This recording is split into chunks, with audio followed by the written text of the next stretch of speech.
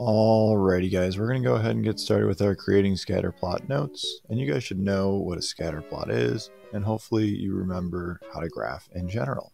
So graphing is a great tool to have because it helps us take our data and be able to visualize it and see trends more easily. Fortunately, we have Google Sheets and stuff, which is going to help us to build most of our graphs. But in order for us to understand how that works, we need to understand what all the variables are, how a proper graph is, and how to build one by hand. So if we look at our key checklist here, first things first, we want to know how to create a title and axes labels. So whenever we have a graph, we're going to be graphing our independent variable and our dependent variable. The independent variable is the variable that we are manipulating. So this is the one that I control. That's why it's independent with an I, is because I control it. I can change it. This variable is going to be written along the horizontal axis. So if we look at our graph right here, the horizontal axis is this one down here, meaning the x-axis. So our independent variable goes just like this.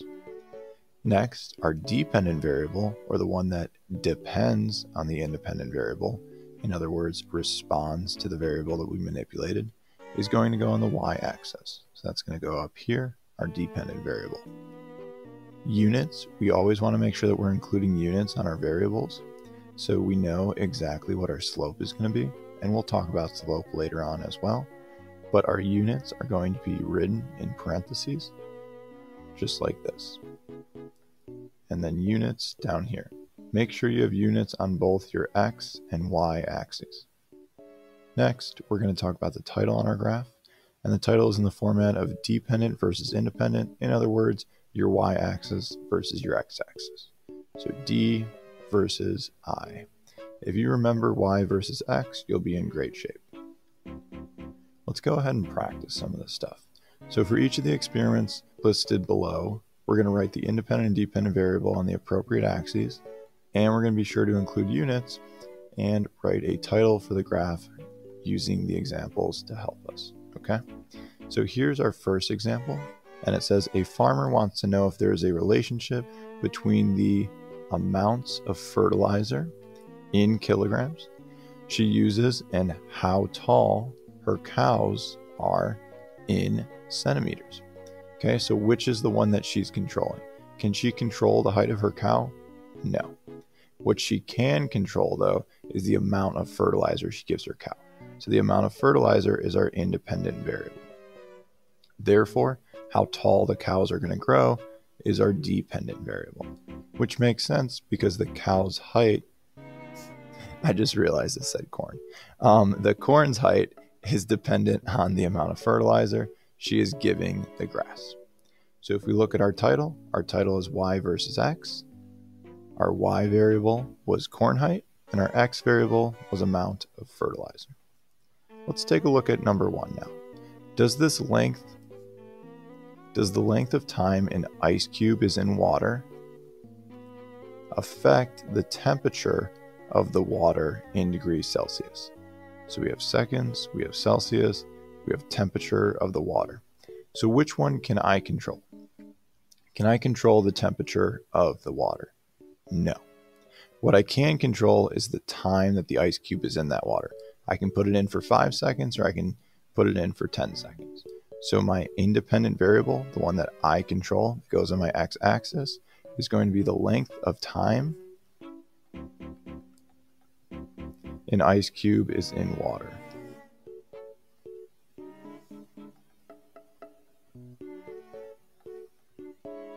And we need units for this. So what was the units that we're using in this experiment? It's right here, seconds. So I'm just going to abbreviate with the letter S. Next, my y variable, that's the one that depends on my independent. My independent is the length of time. What am I measuring here? Well, I'm measuring the temperature of that water. And I can't really write this sideways, so I'm just going to write it like this. Temp of water. And what are the units of that temperature of water? Well, the units are degrees Celsius. Now we need a title for this graph. We said title is y versus x. Our y is temperature of water, and our x is time an ice cube is in the water.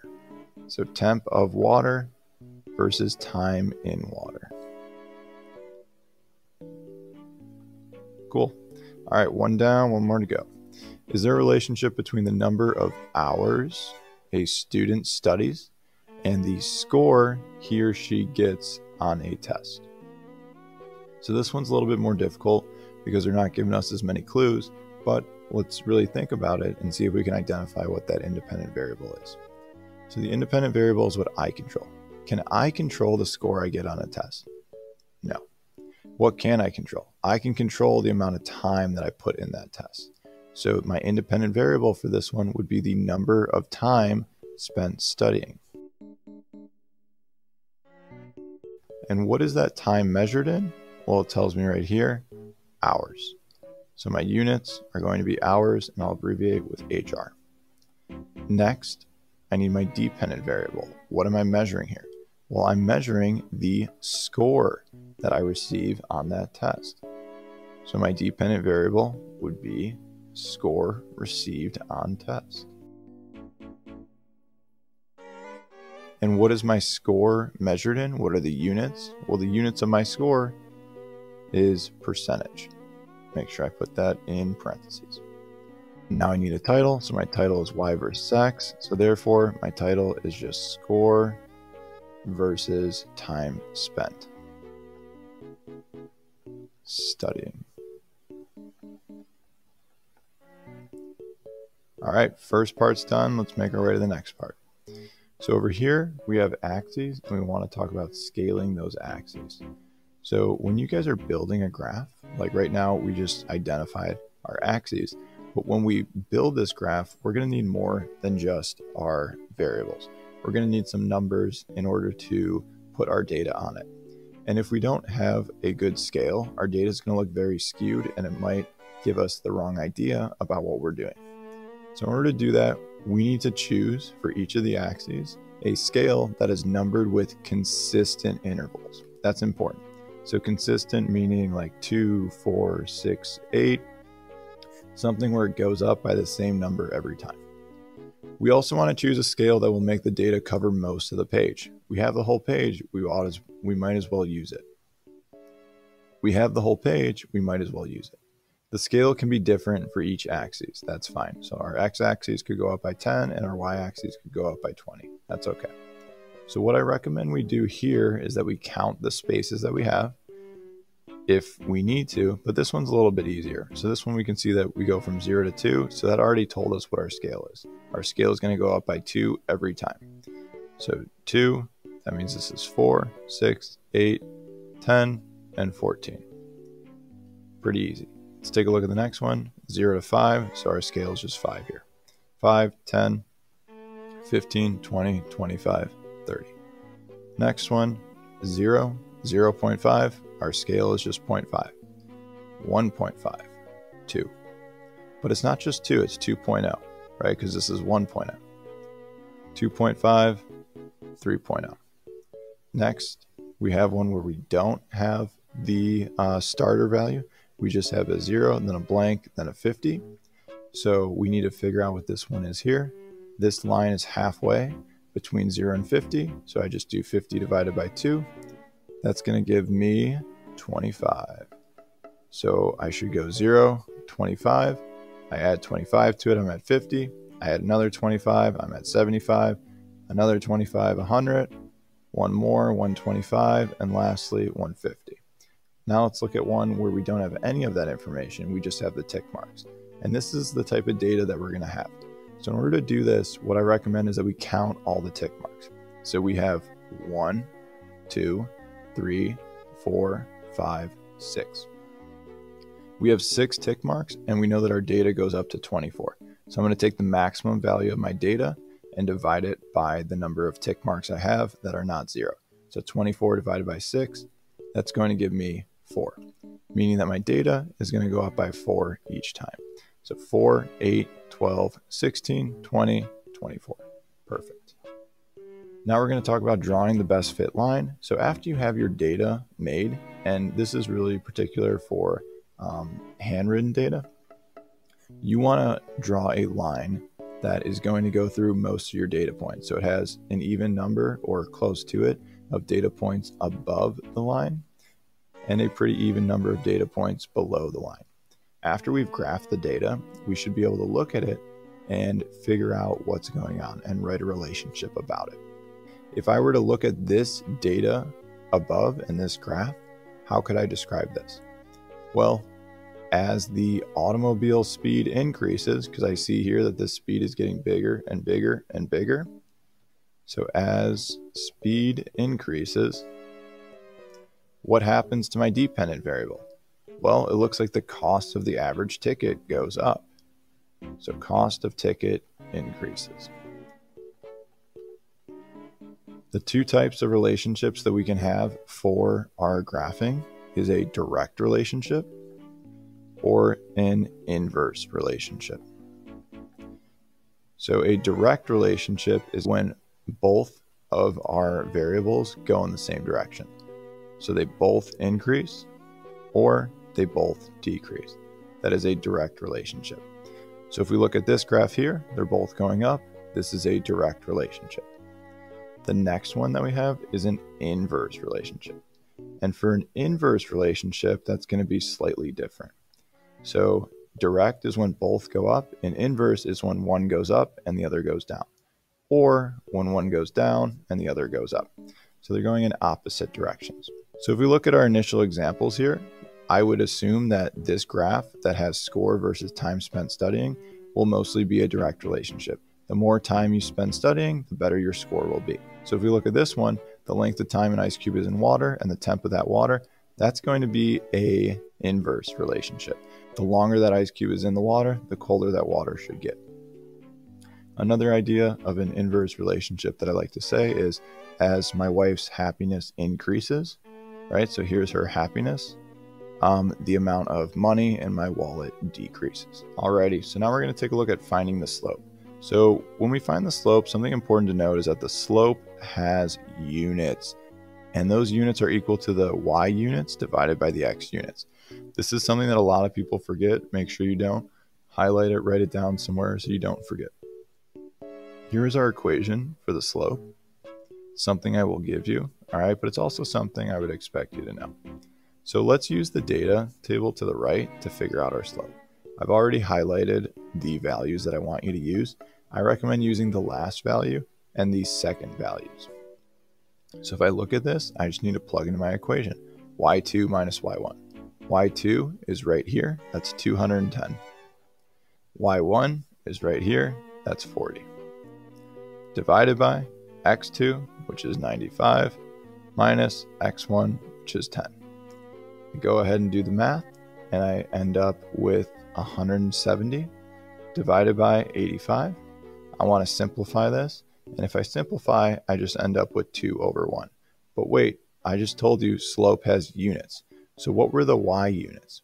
Well, my y value is over here. So the y units are money.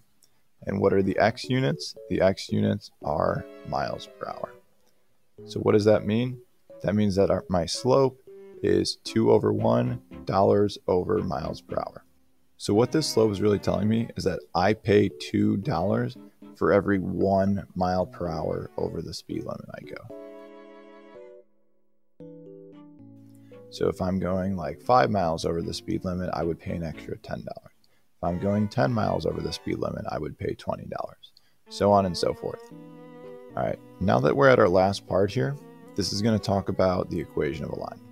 And the equation of the line is going to help us take all the information that we talked about before, so our slope, our data, and tell us how to make educated guesses about possible values of our data in situations that we might not be able to test for. So first things first, we have this equation, y equals mx plus b. So let's identify what y is. Y is just whatever's on our y variable. If we're looking at the data above, that's going to be cost. Next, we're going to look at m. M stands for slope. Then we have x, whatever our x variable was, and that was speed in this case. And lastly, we have b, which is our y-intercept. So what we need to do is we need to take all that data and put it together. So I plug in cost for y. So cost is equal to m, my slope. Well, what was my slope? I just solved for it. That was $2 divided by 1 mile per hour. So I can just ignore the 1 and write $2 over miles per hour. And then I see it's m times x. So slope times x. My x is speed. And then lastly, my y-intercept. So the y-intercept is the value of y when x is 0. So when x is 0, y is also 0. 99% of the time, your y-intercept is just going to be 0. Now that we have this equation in line, we could use it to make an estimate of what certain data points would be. So like I said before, if I said to you, how much would it cost me if I was going 100 miles per hour? Well, 100 miles per hour is my speed, so all I have to do is plug that into my equation. So my cost is equal to $2 divided by miles per hour, and my speed, well, I just told you I was going 100 miles per hour, plus 0. What do? I just solve this equation. That tells me that if I was going 100 miles per hour, I would expect a ticket somewhere around $200. And on the flip side, say somebody told you they got a $50 ticket, we could figure out how fast they were going above the speed limit. So $50 is cost, so I would plug 50 in for cost. $2 is my slope over miles per hour times my speed, which I'm solving for this time. How do I solve for speed? Well, I got to get it by itself. So I just take my slope and divide it over to the other side. That means 50 divided by 2 is equal to 25 miles per hour. That's the speed at which somebody would have to be going in order to pay $50 in a ticket.